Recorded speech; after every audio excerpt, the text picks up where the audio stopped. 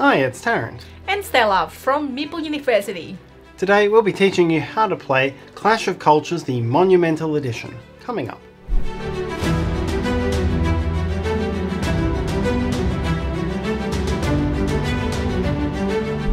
Let's learn to play Clash of Cultures, the Monumental Edition, game designed by Christian Markerson and published by WizKids. If you find value from this video later, please hit the like button. Subscribe to us, hit the bell and leave your feedback in the comments for others to find. For now, let's get to the table. Clash of Cultures is a Civilization 4X game for 2 to 4 players. Over 6 ages of play, players will advance their societies, expand their own cities, spread their culture to the cities of their opponents, and go out attempting to conquer. The player with the most cultural influence after 6 ages wins the game. Clash of Cultures Monumental Edition contains both the base Clash of Cultures game and the Civilizations expansion, both slightly updated from their original releases back in the early 2010s. In this video, we'll first take you through the base rules and then explain the differences for the expansion at the end of the video. To set up, take a player board, a player aid, and all of the various pieces in your colour. All coloured components are considered limited in the game. In the base game, you won't be using your leader, cavalry, elephants, markets, observatories, or obelisks. Put them back in the box. Each player places the resource trackers on their starting position, which is 2 for food and 0 for wood, stone, ideas, and gold. Then take 5 of your coloured cubes. 1 goes on farming, 1 goes on mining, and then 3 go in these slots on the event tracker. Each civilization begins the game capable of farming and mining. Separate the double-sided starting map tiles from the single-sided normal tiles, and then build the map according to your player count. Be aware that you may need to flip these starting tiles over to achieve the right symmetry. Each player now sets up a starting city on a plain space by placing a settlement, a settler, and a mood token showing that this settlement is happy. Shuffle the wonder, objective, action, and event cards, removing any which show the expansion icon here in the bottom left corner. Each player draws a starting hand of 1 objective and 1 action. Place the grey barbarian pieces, the gold wonders, and the battle dice nearby. Choose a first player, and you're now ready to play. Clash of Cultures is played in 6 ages, each age being separated by a reset phase called the status phase. Each age is broken into 3 rounds. In each round, each player will take 1 turn, starting from the first player and going clockwise around the table. And on each turn, a player will take 3 main actions, as well as any number of free actions. As such, across the course of a full game, you will take 54 main actions. There are 6 different main actions available in the game. These are Advance, to gain a new advancement for your civilization, Found City, to use a settler to start a new settlement, to activate a city, where one of your cities either collects resources, constructs a new building, or recruits new units, to increase the happiness of 1 or more of your cities, to attempt to influence the culture of a building in an opponent's city, and finally to move units, which may result in the exploration of new lands, or the initiation of combat with an enemy. You may take the same type of main action multiple times on the same turn, but there are some restrictions on some actions, which we'll cover through the video. Through the game, players will have 7 different types of resources that they'll be able to spend on their actions. Food, wood, stone, ideas, and gold are tracked at the top of your player board. You cannot have more than 2 food until you've built the storage advance, which we'll talk about later, and you otherwise can't hold more than 7 of any of these resources. Gold is a wild resource and may be spent in place of any of the other 4. The other resources are culture tokens and mood tokens, which are gained in token form and have no maximum. And do note that these mood token components serve two functions in the game. A mood token owned by a player is a resource that can be gained and spent, while a mood token on the map is a marker indicating the happiness level of the associated city. Clash of Cultures is a civilization building game, and you'll earn your points by spreading your presence across the map, whether that be by building your own buildings and wonders, influencing the culture of your opponent's cities, or conquering your opponent's cities outright. You'll also score for each advance that you make and each objective card that you complete, and the player with the most points over 6 ages of play will win the game. So now let's look at each action in detail. The first action is Advance, and you can use this to gain one of the 48 different advances available to your civilization. The cost is a mix of 2 food or ideas, which you can spend in any combination. Then move 1 cube from your event tracker area to the advance that you wish to make. The advances are broken into 9 basic sections and 3 government sections. The first advance that you make in any section must be the top one, but after that, all 3 of the ones below it are available. You don't have to go from top to bottom. To begin a government advance, you must have the bottom item from the section directly above it available as a prerequisite. So here, for example, philosophy is the prerequisite to voting in the democracy section. You can only have advances in one government type at a time. So right now, even though having the prerequisite for nationalism, this player cannot gain one of these advances.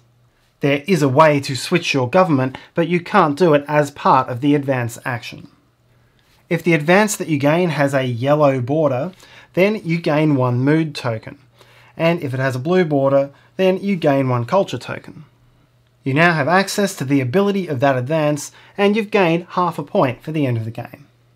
We won't cover every advance in detail through this video, but there are some critical ones which we'll go through when their actions are relevant. Finally, if as a result of this action your event tracker is now empty, you will flip and resolve the top card of the event deck before refilling your event tracker with 3 new cubes.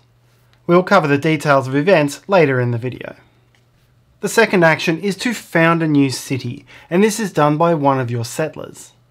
The settler must be on a hex which is not barren, does not already contain a city, and does not contain any enemy units. To take the action, simply remove the settler from the board and replace it with one of your settlement pieces. The third action is to increase the happiness of one or more of your cities. Cities in the game have 3 potential states: happy, neutral, or angry. Happy cities are substantially more productive than angry ones, and so it's good to have your cities in a happy state. This can be done by spending mood tokens from your supply. For a single increase happiness action, you may perform as many increase happiness steps as you can afford. The cost to increase a city's happiness by 1 step is equal to its size, which is the total number of building pieces, including the central settlement, that makes up that city. So right now, the player could spend 2 mood tokens to increase this city from neutral to happy, 3 mood tokens to increase this city from angry to neutral, and another 3 to increase it from neutral to happy. The fourth action is Activate City, and when you take this action, you choose one of your cities and then perform one of 3 sub-actions with it. These are Collect, which is to gain resources from the hexes in and around that city, Construct, which is to build a new building in that city, or Recruit, which is to gain new units from that city. You must be wary about overworking your cities, as this will reduce the city's mood. If you activate the same city a second or third time on the same turn, then you will reduce its mood by 1 step for each of those additional activations. First from happy to neutral, then from neutral to angry. You can continue activating an angry city without further penalty. The first type of activation is Collect, which allows you to collect resources from surrounding hexes. The most resources a neutral city can collect is equal to its size. This number is increased by 1 for a happy city and reduced to 1 for an angry city. A city has access to its hex and all of the visible hexes around it, and each type of hex produces a different resource. Plains produce food, forests produce wood, and mountains produce stone. Each hex can only produce once per activation, so activating this city here, the player could gain a total of 3 resources, but only a maximum of 2 stone and a maximum of 1 wood. Sea and barren hexes do not produce unless the player has the relevant advance. A player with irrigation can produce food from barren hexes, and a player with fishing can produce food from sea.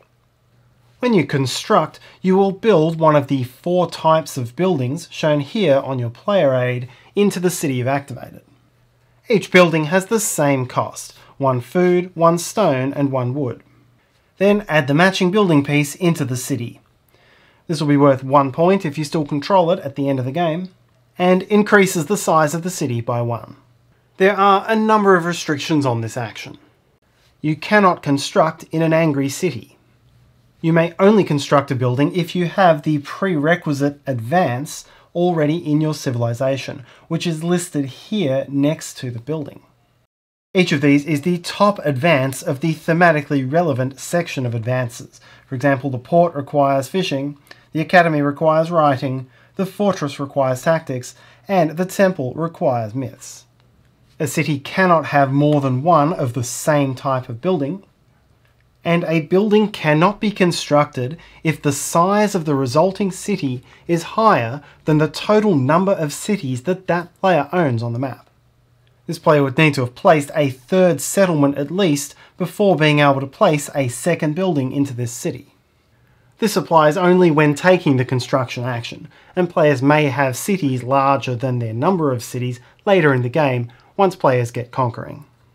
Finally, the maximum size for any city is 5. Ports may only be built in cities which are adjacent to sea hexes, and multiple ports may adjoin the same sea hex. Then, if the constructed building has an immediate effect, resolve that now. Otherwise, you'll get to use that building's effect later in the game. As part of a construct activation, players may also be able to construct a wonder. These are high cost but powerful and high scoring cards. This is only open to players who have the engineering advance and have at least 1 wonder card in hand, which can come from engineering or monuments. It may also only be done by activating a happy city, not neutral. Spend the costs printed on the card, rather than the 1 wood, 1 stone, 1 food of other buildings. Have the prerequisite advance already completed. Then add the matching gold coloured wonder piece to the city, and then place the wonder card face up on the table. Its ability is now available to you. The 3rd way to activate a city is to recruit units to it, such as soldiers or settlers. For a neutral city activation, you can recruit up to as many units as the city's size. For a happy city, you can recruit 1 more, and for an angry city, you can recruit a maximum of 1. The types of unit you can recruit are shown here: settlers, infantry, and ships, and their costs are shown here. Settlers can be used to found new cities and create trade routes. Infantry can be used to spread your presence and wage land battles. And ships can be used for more rapid sea travel and naval battles. When recruiting, land units are placed in the same hex as the city that recruited them, and ships are placed in the adjacent sea hex where the port is pointing. Ships may only be built in cities with a port. If you've run out of the unit you're recruiting, you can move it from elsewhere on the board. Through these rules, I will sometimes refer to infantry by that name, and sometimes I'll refer to army units as a whole. In the base game, these terms are one and the same. Infantry is the only type of army unit, but once you introduce the expansion, these 3 types of units also count as army units. This will be important when interpreting these rules for the expansion portion at the end of the video. When taking actions, whether it be recruit or any other action, you may never have more than 4 of the same player's army units in one hex. But this limit does not apply to settlers or ships. The fifth action is to attempt to influence the culture of an opposing player's city. Conquering another player's city outright is not the only way to spread your civilization's culture. If you do have a strong culture, you can influence the way that the other cities construct and operate their buildings. This will be worth points to the influencer at the end of the game. To take this action, choose one of your own cities. Its mood does not matter, and because this is not part of the Activate City action, you take no mood penalty for doing this on the same turn as an activation. Then choose another player's city that has at least one building that is within your city's range, which is equal to its size. Range can be counted across land and sea hexes, but not across unexplored ones, so this city could only try to influence this one. You may also increase your range by spending culture tokens, 1 step per token. So here, by spending 1 token, range could be increased to cover this city, but not this one, which is still 4 steps away across revealed hexes. Once you've chosen your target, roll a die, trying to score a 5 or above. This die is a 12-sided d6. If after the roll you've failed to reach 5, you can choose to spend culture tokens to boost this up to 5. Here it would take 2 tokens to turn the 3 to a 5 and score a success. If successful, then replace one of the buildings in the city that you targeted with the same building in your own colour. You may only target buildings, not the central settlement or a wonder. For the purposes of the game, the player that owns the central settlement still owns this city and still owns this building. Blue has the full benefits that this building offers. And, by the same token, red does not get the benefits of this building. However, at the end of the game, it is red who will score 1 point for this building, rather than blue. You can only influence the culture of a building which is owned by the city's owner. Here, if red was successful against this blue city, the only option is to influence this fortress, because the port is already influenced by a third player. A city which has at least one building of another player's colour in it cannot be used to target another player's city for cultural influence. Its culture is not strong enough. However, such a city can be used to try to influence its own culture back in the normal way by rolling a die and trying to roll a 5 or 6. When targeting your own city with this action, you are not allowed to boost the roll with culture tokens. But if your roll is successful, then you get to swap one of your buildings back out with a building of your own colour. Each player may only take 1 successful influence culture action per turn, but may have several unsuccessful attempts leading to the successful one. The last main action is to move, and this is how you move your recruited units around the board. Moving can trigger 2 sub-actions. Firstly, exploration, which occurs when you enter an unexplored tile, and combat, which is initiated when army units enter a hex with an enemy city or an enemy unit. When you take a movement action, you gain 3 movement points. Each movement point may be used to move a single unit or move a group of units, such that they start and end on the same hex. For land units, each movement point lets you move to an adjacent hex, and by sea, the movement point lets you move the unit or group to any other sea hex in the same contiguous sea region. There are several restrictions on movement. The same unit cannot be moved as part of different movement points on the same action, whether that be by itself or as a group. But you can move a unit twice on your turn, as long as you spend a separate move action for its second movement point. This too comes with some restrictions. A unit which has entered a mountain on one action cannot be moved again on this turn. You must wait till the next round and that player's next turn. A unit which has entered a forest can move again on this turn, but not in a way which initiates combat. That move would not be allowed on a subsequent action, but this one would be. And a unit cannot move again after being involved in combat. So these two could move and win a combat here, but would not be able to move again until the player's next turn. Settlers may never take a move which would initiate combat unless accompanied by an army unit. And army units can never be moved at all until you have the tactics advance.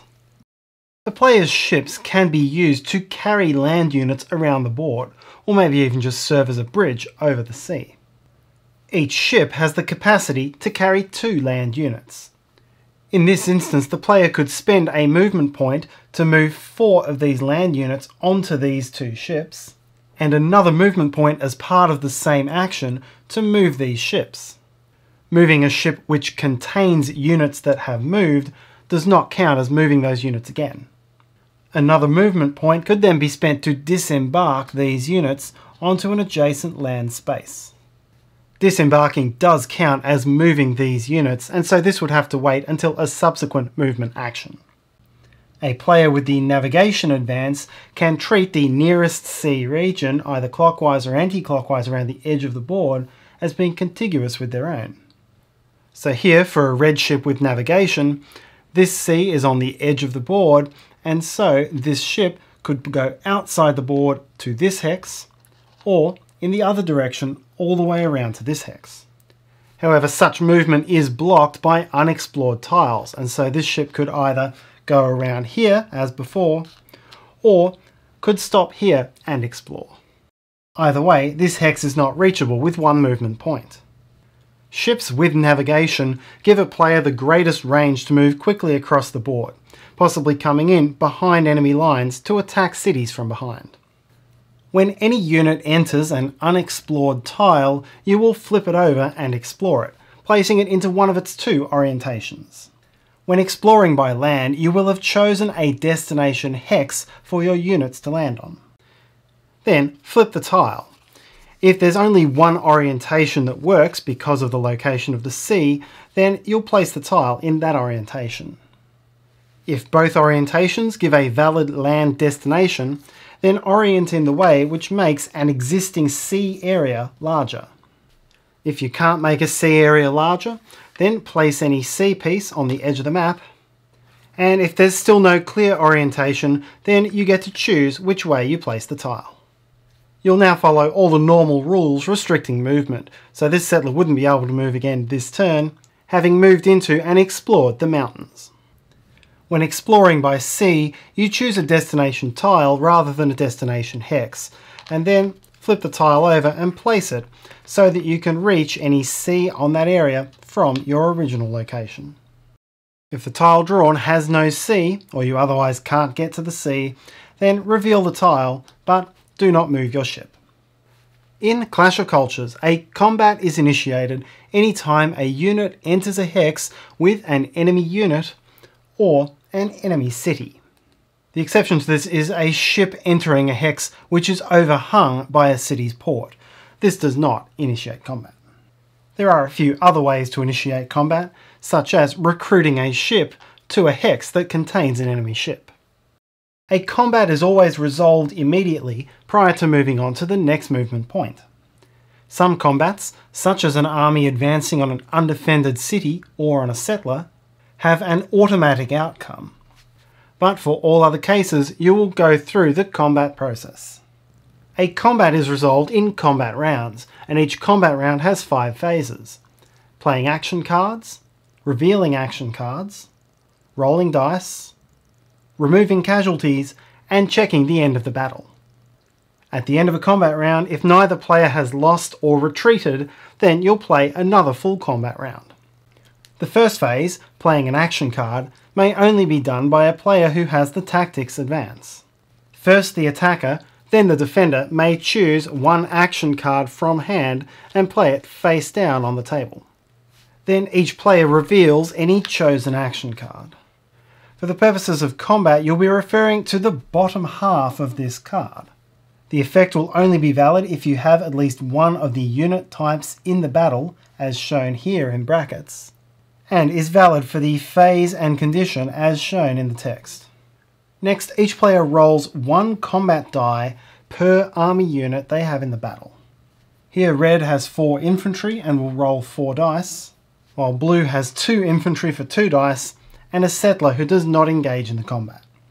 In this instance, Blue's action card adds an additional combat die in defense. These dice are now rolled. Your basic combat roll will be to add up all of the numbers showing on the dice. So here red has 15 and blue has 11. Additionally, for each symbol which matches one of the units in the battle, you can resolve the clash effect for that unit type. This here is the clash symbol for infantry, and per your player aid, the clash ability for infantry is to add 1 to the combat roll. Adding this clash effect to the total roll gives 16. Likewise, on the defensive side, this clash effect would normally increase this roll of 11 to 12, but in this instance, the tactic card played cancels any defensive clash effects. Each die and unit may only be used once for a clash effect, so in this instance here, this matching clash roll would not trigger a clash effect.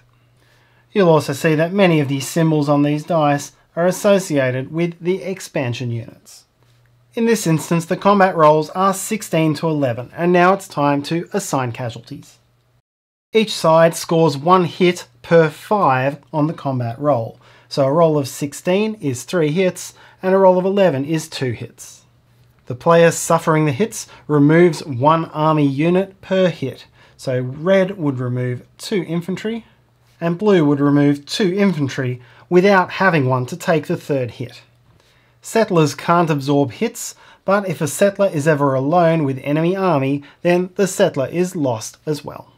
After assigning hits, it's time for the end of battle phase, and here you'll determine whether there is a winner or a loser, and if the battle continues. If only one player has army units left, then that player wins and the other loses, and the battle is over. If both players lose all of their units, then the combat is over and neither player wins nor loses. This definition can be important. Some objectives refer to winning a combat. If neither player has run out of units, then the attacker has the option to retreat, returning those army units to the place they came from. In this case, the battle again ends with neither a winner nor a loser. In all other cases, you'll commence a new round of combat. Discard any action cards that were played in the previous round. One important type of building in a combat is the fortress, which provides some extra defense on the first round of a combat where it occurs. The fortress adds 1 combat die for the defender and cancels one of the attacker's hits, making a fortified city well placed to withstand attack. And a fortress always allows for at least 1 defensive roll, even if there are no units in the city.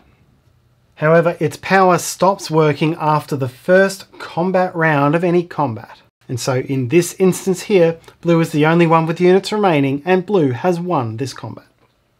Sending an army unit to an unfortified enemy city, or to a hex containing only enemy settlers, counts as combat and as an instant victory for the attacker. If you have army units in an undefended enemy city after a battle is complete, then you capture the city. Replace all of those city's pieces in the enemy colour with your own pieces, including the central settlement, which tells players that you are the city's owner. If you've run out of the building type because all of your other ones are on the board, then simply destroy the building and gain a gold. If the city contained another player's culturally influenced building, then you don't get to replace that, and if it contained a wonder, then the card is given to the city's new owner, but marked with the city's old owner's cube. The new owner gets the ability of the power, but the players will split the 4 points, 2 to the player who built it, and 2 to the player who owns it at the end of the game. The new owner now plunders the city and gains gold based on its size and happiness. The gold will be equal to the city's size for a neutral city, equal to size plus 1 for a happy city, and equal to exactly 1 for an angry city. Then, whatever its mood before the attack, make the city angry. Finally, the player who lost the city gains a free settler in another city. The settler has been forced out of his former home. Land units are not involved in a naval battle, even if they're being carried by those ships. If a ship is destroyed, then the ship's owner may have to also lose units in order to make sure that the group of units being carried does not exceed the capacity of the remaining ships. Those are the 6 basic main actions that you can take, but there are a few other actions available in the game. Some of these will come on the action cards and represent the top half of that card. A card like this is played to bolster one of your other main actions. A card that says as an action is played as one of your 3 main actions for the round. And a card that says free action can be played in addition to your 3 actions for the round.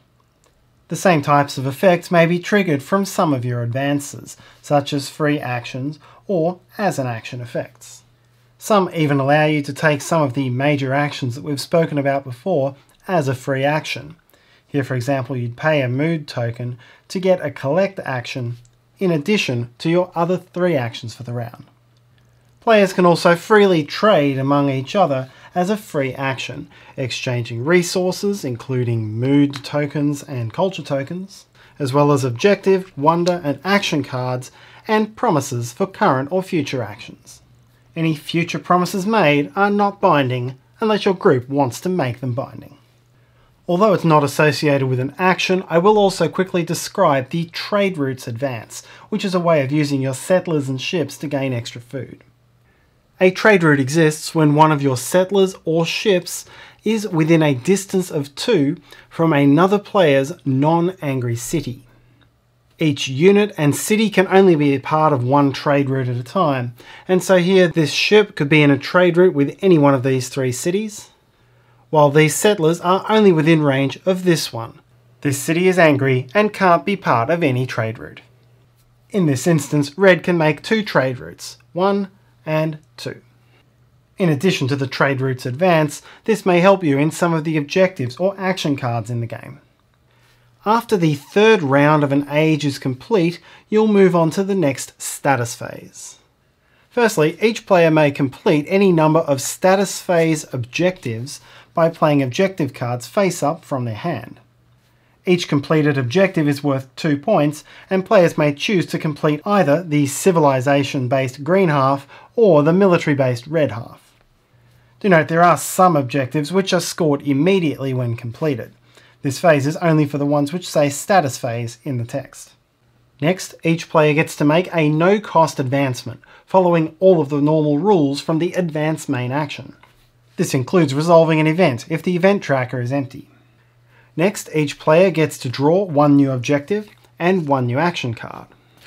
Then each player may raise one of their size 1 cities to the ground, removing it from the board and gaining 1 gold, and this can be useful to get low value cities off the board and give you some pieces back. Next, you may choose to change your system of government. Pay a mood and a culture, and then move all of your government cubes from your current government to your new government. You must have the prerequisite advance for the new government, and you can rearrange the cubes however you'd like as long as you still have the top advance. Finally, whoever has the combined most mood and culture tokens, or in the case of the tie, whoever is nearest to the left of the player who currently has the first player, gets to choose who has the first player in the next age. You'll now proceed to round 1 of the next age. After every 3rd advance that each player makes, the player will draw and resolve an event card. You'll first resolve the icon in the top left corner, and then you'll resolve the text effect on the card. Some of these affect all players, and some affect only the player who drew them. For the absence of doubt, the card is written in 2nd person, so if it refers to you, it applies only to the player who drew it, and if it says all players, then it applies more broadly. We won't take you through the text effects, but we'll take you through these icons. This one allows you to gain 2 gold. This one exhausts one of your land hexes. You must place an exhausted land token into an empty, non-barren land hex somewhere on the map adjacent to one of your cities. Exhausted land has effectively the same restrictions on it as barren land for most purposes in the game. The exception is when collecting with irrigation. Even that doesn't allow you to get food from exhausted land. The other icons are these two, Barbarians Spawn and Barbarians Move, and this introduces the grey Barbarian pieces, a common enemy to all players. When Barbarians spawn, you must place a Barbarian settlement and a Barbarian infantry onto an empty, non-barren land space, which is 2 hexes away from one of your cities, and at least 2 hexes away from all other cities. If no such hexes exist, then it should go in a space adjacent to one of your cities, but still at least 2 hexes away from all other players' cities. And if there are still no valid spaces, no barbarians spawn. Then add another barbarian infantry to any one barbarian city on the map, which can include the one you just placed. When barbarians move, first check to see if there are any barbarian infantry within 2 steps of one of your cities. If there aren't, then you'll resolve the first part of a barbarian spawn effect instead of the rest of the barbarian move effect. But if there is, then you'll move all barbarians on the map 1 space towards your nearest city. Groups of barbarians always move together. Then add a new barbarian infantry to each barbarian city within 2 land hexes of one of your cities. Barbarian units can attack or be attacked in exactly the same way as player units. Combat with barbarians is resolved the same way as player combat, with the exception that barbarians cannot play tactics cards and may never choose to retreat. If barbarians capture a player's city, then you'll replace only the central settlement piece, as well as adding the new angry marker. Buildings are left in player colour and are treated as if they've been culturally influenced. When barbarians are attacked in a fortified city, they are allowed to use that fortress. When you defeat any number of barbarian units in combat, you always gain 1 gold. And the plunder reward for capturing a barbarian city is also always 1 gold. The total action we just saw would have been worth 2 gold. Even though you rid this city of the barbarians, the city is still angry. The game ends after the resolve objective step of the 6th Age's status phase. It can also end early at the start of a status phase if all of one player's cities have been wiped off the map. Now count up final points. Each player gains 1 point for each settlement and building of their colour anywhere on the map, even if it's currently owned by another player or barbarians. Next, gain half a point for each advance that you've completed, without rounding it off. Gain 2 points for each objective card you've completed. Gain 4 points for each wonder that you built and still own. Gain 2 points for each wonder you've conquered, or each of your wonders that has been conquered. And gain any points which come from some event cards that give you points. The player with the highest score wins, and in the event of a tie, break the tie by looking first at points from the main board, then points from advancements, then points from objectives, then points from wonders. If still tied, victory is shared. To set up for the Civilizations expansion, flip the player aid over to the red side. Each player takes one of the 15 civilization tiles and then finds the 3 leader cards associated with that civilization. Those are held in hand with the other cards. If your civilization has this icon, then it has a special starting tile associated with it. Place it so that the white bordered hex is on the inner side. Add the expansion player pieces to your collection, as well as the expansion barbarian pieces and pirates. Finally, shuffle in the expansion events and objectives. Each civilization comes with 4 unique advancements, and you don't get these the same way as the base game advancements. Instead, each has a prerequisite advancement, and as soon as you gain the advancement listed, you automatically gain the advancement on your civilization card. You do not have to gain the top of your civilization's advancements before the rest, and when you gain the civilization advancement, the cube comes from your supply, not your event tracker. The expansion's 3 new buildings work exactly the same way as the base buildings, each also having a prerequisite from the top row of one of the advancement slots. And there are now 3 new types of land army unit: cavalry, elephants, and your leader. each of which is recruited with the recruit activation as normal. Elephants and cavalry can only be recruited into a city which has a market, and their main difference from infantry is a different cost and a more powerful clash ability. When you recruit your leader, you take one of your 3 leader cards from your hand and play it face up onto the table. This gives you one or more new abilities which, unless otherwise stated, impact the city in which the leader is standing or the battle in which the leader is fighting. You have only 1 leader piece and you can only have 1 leader at a time, but if you wish to use a recruit action while you have a leader active, you can discard the leader that's active, removing it from the game entirely, and play a new one from your hand. You'll also move the leader piece to the city that you're activating. If you kill another player's leader in battle, then you take that player's leader card and add it to your scoring pile. This will be worth 2 points at the end of the game. As such, while leaders can be powerful, you'll also want to be careful to use them defensively or risk giving your opponents points.